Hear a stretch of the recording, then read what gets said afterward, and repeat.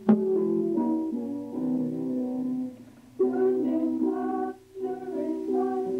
your friends in one by one to the place of way up till to the door. Then we'll go and get some more. You bring one, I'll bring two, just like Jesus wants us to. To the place of way up till to the door. Then we'll go and get some more. Teacher says, don't be late. If you are, we just can't wait. To the place of way up till to the door. Welcome to our Good News program. We're so thankful that you tuned in. We're studying in the book of Ephesians. This is Ephesians and Colossians embody the highest revelation that God has given to man. And we see in chapter 1, verse 3, that we are blessed with all spiritual blessings in heavenly places. Now, this is the believer's position in Christ. And this is the most important thing for us to know. We're rich in Christ. We are an heir of God and a joint heir with Jesus Christ.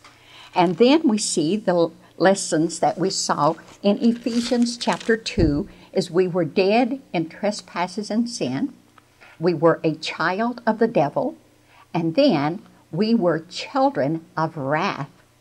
But God, in verse 4, but God, who is rich in mercy for his great love wherein he loved us, even when we were dead in sins, hath quickened us together. For by grace are you saved, quickened us together with Christ. And then verse 6, and hath raised us up together to make us sit together in heavenly places in Christ Jesus. And then verse 7 is one of the most important verses in the whole Bible, that in the ages to come, he might show the exceeding riches. Now, this is one of the richest verses in the whole Bible. The exceeding riches of his grace in his kindness toward us through Christ Jesus. And then we saw in chapter 2, the church a temple for the habitation of God through the Spirit. This is the Lord Jesus Christ, and the doctrine of Christ is the foundation of everything in this book. It's all about Christ. This the apostles taught, and this is what we are to teach. This is what they taught, that the Lord Jesus Christ is the chief cornerstone. Now, if you don't know this Bible verse, this is another one that you need to know. Acts 4, verse 12. There neither is there salvation in any other, for there is none other name under heaven given among men whereby we must be saved. There is no other name but Christ to get to heaven. No other God. And then we're going to see, after we're finished with this prayer, that we are going to see what the foundation is, and it's all Christ. Everything is built upon Christ. And if you don't know him today, call upon him to save you, and he will give you eternal life and forgiveness of sin. And remember, that is the only free gift in the world. The only free gift in the world. Because he teaches us in this book, he that spared not his own son, but delivered him up for us all, how shall he not with him also freely give us all things? Have you ever thanked God for the sunshine, that you're able to breathe? He gives you your breath. This is the only time that you have, that you are sure of, that you can call upon Him to save you, because He gives you every breath you draw. When you take your last breath, it's too late. You're either going to a place of torment, or your spirit and soul are going into the glory of the gates of glory. And those that have never accepted Christ is going to a place of torment, and that means you will never quit having pain. You will be in darkness forever and ever, because it is the blood of Jesus Christ that makes an atonement for your soul. The soul that sinneth, it shall die. This is the good news today. Accept this gift of eternal life while I'm praying. Oh, our gracious and dear Heavenly Father, we truly have such deep, deep gratitude for all that Thou hast given to us to bring us into this wonderful masterpiece, the masterwork in our bodies, to give us a body of light. And we are to walk as children of light.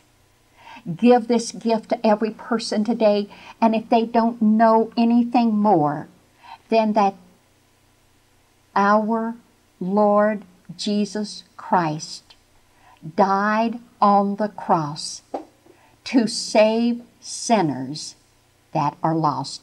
He came to seek and to save you today. Just call upon Him and say, I believe the blood of Jesus Christ cleanses me from all sin. I believe that Christ, there's not a name under heaven whereby anyone can be saved except the name of Jesus Christ. Under this whole universe, not another name but Jesus Christ. So we're thanking Thee and praising Thee for 100-fold today. In Christ's name we pray. Amen. So as we see this, we know that today the chief cornerstone is our Lord Jesus Christ. And we see this in 1 Corinthians 3. 1 Corinthians 2 first. We'll go to 1 Corinthians 2 because this is so important that we see what 1 Corinthians 2 teaches us. And this is another thing that we've been teaching, that you can never know this book apart from knowing the Holy Spirit is your teacher, that you've been born again. He says in 1 Corinthians 2, verse 9, But as it is written, eye hath not seen, nor ear heard, neither have entered into the heart of man the things which God hath prepared for those that love Him. But God, verse 10 of 1 Corinthians 2, but God hath revealed them unto us by His Spirit, for the Spirit searches all things, the deep things of God. And this is something that you cannot understand, and I'm going to give this to you in verse 14. The natural man receiveth not the things of the Spirit of God, for they are foolishness unto him. Neither can he know them because they are spiritually discerned. Can you imagine what this is like? When we talk to someone about Christ, he cannot understand them until he's born again. He must be born again. And this is what he teaches us in these lessons. And then 1 Corinthians 3. 1 Corinthians 3, 11. Well, we can start with verse 10. Well, let's start with verse 9. 1 Corinthians 3, 9. For we're laborers together with God. Ye are God's husbandmen. Ye are God's building. We are the building of Christ. Think of this. Every person that's listening, you're not your own. You're bought with a price. Therefore, glorify God in your body and in your spirit, which are His. I belong to Him. He paid the highest price for me. And then we see in verse 10, according to the grace of God, which is given unto me, as a wise master builder. You see, I have this master work that He's done through me, in me, because I have accepted this gift. I have laid the foundation, and another buildeth thereon. But let every man take heed how he buildeth upon. For the other foundation can no man lay than that is laid, which is Jesus Christ. Now this is, if a man build upon this foundation gold, silver, precious stones, wood, hay, and stubble, every man's work shall be manifest. And we showed you, that was one of your Bible verses. We're all going to stand before Him for the things done in our bodies, whether they be good or whether they be bad. We are His workmanship, and it teaches us this. In the wood, hay, and stubble, every man's work shall be made manifest, for the day shall declare it, because it shall be revealed by fire. Fire cannot touch gold, silver, and precious stones, but wood, hay, and stubble, your works are going to be burned up unless you're a child of God. Works can never get you to heaven. If any man's work abide, which he hath built thereon, he shall receive a reward. Behold, I come quickly, and my reward is with me, to give to every man according as his works shall be. So we see this is what Jesus Christ is doing today, and we see that this is the most important thing for us, to build upon that foundation, and that foundation is Christ. And then we see in 1 Peter 2, 6 and 7. 1 Peter 2, 6 and 7. Now we can see in these wonderful lessons that He has given to us, 1 Peter 2, wherefore also it contained in the Scripture, behold, I lay in Zion a chief cornerstone, elect, precious, and in he that believeth on Him shall not be confounded. Verse 7, 1 Peter 2, 7. Unto you therefore which believe is precious. You're precious. His blood is precious. But unto them which be disobedient, the stone which the builders disallowed, the same is made the head of the corner. And then in verse 9, now this is the believer's life in view of his sevenfold position and the vicarious suffering of Christ. But ye are a chosen generation, a royal priesthood. You see, we become a saint of God when we accept the Lord Jesus Christ as Savior, born by the Spirit of God.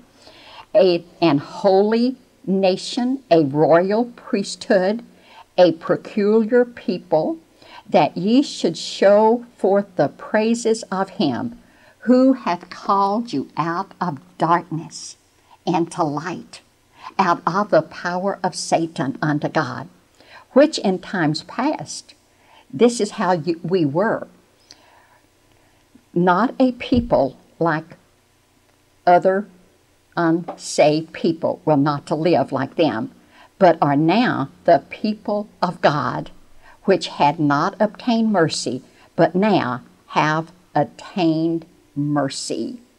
And then having your conversation honest among the Gentiles, that whereas they speak against you as evildoers, they may be your good works, which they shall behold, glorify God. You are to glorify God in everything we do. So this is the chief cornerstone, which is Christ. And now, let me ask you, do you know this wonderful gift? Have you received the gift? It must be received. Christ is the foundation stone. 1 Corinthians 3:11, we just read that. And then Ephesians 2, 20 and 22. Now we go back to Ephesians and we read the rest of this chapter. And here's what he says.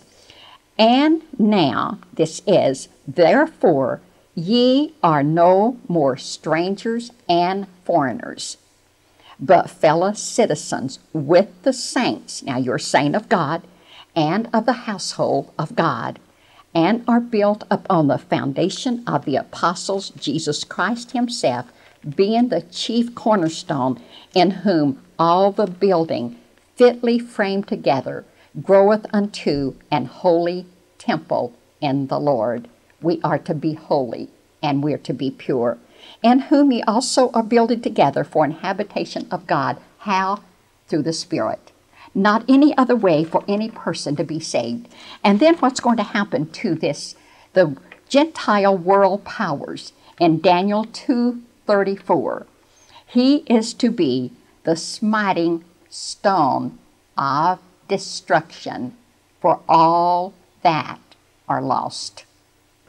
All that are lost. So in whom this building, fitly framed together, groweth yet, this is a most important thing, unto a holy temple. We're holy, and we are to live holy lives. So the building is the true church, as we have seen in these lessons. And we must know these truths, because God is the one that we're going to stand before when we are raptured to be with the Lord. We're going to be judged by our works. So how beautifully this illustrates all that God is doing today, building this wonderful body of believers, and He is the head. So we see in these lessons also, He chooses and prepares the material and puts each in its proper place. What a contrast with man's methods in trying to increase church membership. The divine revelation is forgotten. 1 Corinthians 12, we have to get these truths in us to know that He is the one that is building the church. He's the one that saves people. We're to give out His word, and then He will save those by His word and the Spirit of God working. So here's what we have. Now I want you to ask yourself, for as the body is one and hath many members, and all the members of that one body, being many as one body, so also is Christ. For by one Spirit are we all baptized into one body, whether we be Jew or Gentile, whether we be bond or free, and have all been made to drink of that Spirit. And then verse 19 and 20. And if they were all one member, where were the body? But now are they many members, but one body. What are we to do? Bringing many sons into the kingdom of God. That should be our goal in everything that we do. So today, Christians have departed from the faith in these revelations concerning the one church and its architect.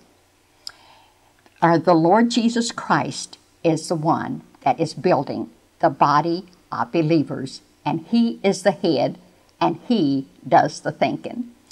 He takes the material and puts it as living stones, as we saw in 1 Peter, and places them where they belong. This is the work of His Spirit. You see, in 1 Peter 2, 4, and 5, we see His wonderful grace that we just read. In verse 9 and 10, His sovereign mercy. But all the confusion and wrong conceptions and attendant evils cannot frustrate the purpose of God. You see, here's what Satan does. This is so amazing what Satan does. Here is the truth that we're giving out. The Word of God is truth.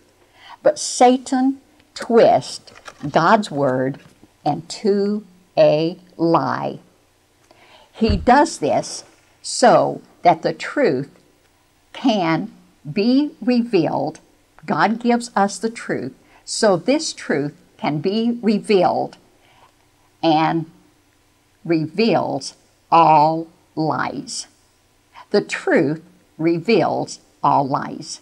And we can know the truth, and the truth will set us free. So the Holy Spirit dwells. He dwells in the true believers' bodies, individual members of that body. And then we, as old, in the tabernacle, He dwells in the church through the Spirit. God does no longer dwell in an earthly house. God does no longer dwell in an earthly house, and yet he has his habitation here. Where 2 or 3 are gathered in my name, there am I in the midst, through the Spirit. Now the churches are beginning to bring the world into the church, and we may have to go back to the homes the way the early church did. The believers must worship in spirit and in truth. The Father seeketh such to worship. When the growth and increase of the church shall be completed, it will be still and by the Holy Spirit. Only the Holy Spirit can work and through the Word of God. The Holy Spirit cannot work apart from the Word of God. We must know this, and we must worship in spirit and in truth, and that can only be done when we're giving out the Word of God. When the Holy Spirit is fully penetrating and possessing the whole glorified church, that the Father will dwell in it forever. This is the great work of redemption. And I pray that you know this, and if you don't, we're going to continue to add to these things. We're going to continue to learn what he wants us to know in these books, and we thank him for revealing to us all of these wonderful blessings. And then we read chapter 3, a verse in chapter 3, we see what he is telling us in these lessons. First of all, for this cause I, Paul, the prisoner of Jesus Christ, for you Gentiles. If you have heard of the dispensation of the grace of God, which is given me to youward, how that by revelation he made known unto me the mystery that we showed you last week, how that by revelation he made known unto me the mystery, Paul is writing, whereby when you read Ephesians 3 now, verse 4, ye may understand my knowledge in the mystery of Christ, which in other ages was not made known unto the sons of men, as it is now revealed unto his holy apostles and prophets by the Spirit. Read how many times it says by the Spirit, that the Gentiles should be fellow heirs and of the same body and partakers of his promise in Christ by the gospel. By the gospel. This is the only way that you can know these is through the Holy Spirit and the Word of God. So, chapter 3 of Ephesians, this mystery is one body. Christ is the head, Ephesians 1, 22 and 23. Now, we all have to remember these. Write these down. And chapter 1, Ephesians 1, 32, 22 and 23. And hath put all things under his feet, and gave him to be the head over all things to the church, which is his body, the fullness of him that filleth all in all. And then we see by the Spirit, according to the gift of the grace of God. You see, this is a gift. This is a gift that he's given to us.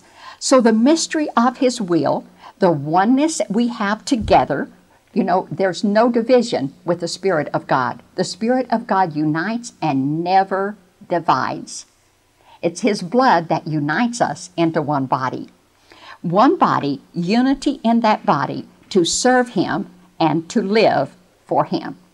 Now this mystery of the body was made known, that is the local church. The church is the assembled group of believers. The body becomes the true church. The assembly takes place in the rapture. The body of Christ must unite the head. We must be united. That's why the rapture must take place. If you don't believe in the rapture, you must be born again and ask the Lord to reveal these truths. So we will become a bride. We're the bride of Christ, and He's the bridegroom. So we have to be united, the body and the head, the bride and the bridegroom. And He teaches us this in Revelation 19, 7 and 8. The mystery of the indwelling Christ is now made manifest to His saints. We're saints of God. That's the only way you can be a saint. Read these lessons and study them and show what God has done for us. This is the most amazing thing in the world. The first 3 chapters we see our heavenly walk, we see our heavenly love, and our heavenly grace. This is what God has for us as true believers. And then in Galatians 3:28.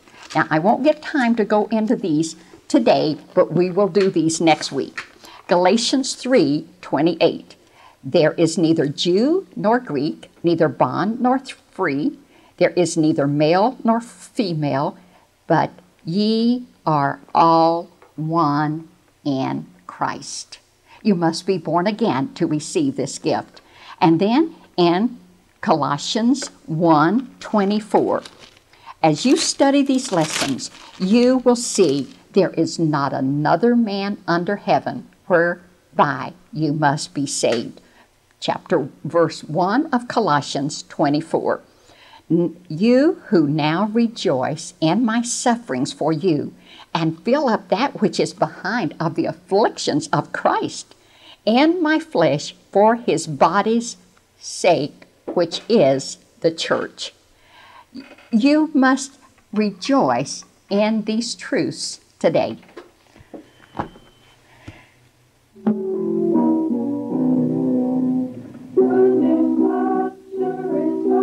Bring your friends in one by one to the place of way up till to the door. Then we'll go and get some more. You bring one, I'll bring two, just like Jesus wants us to. To the place of way up till to the door. Then we'll go and get some more. Teacher said, don't be late if you want.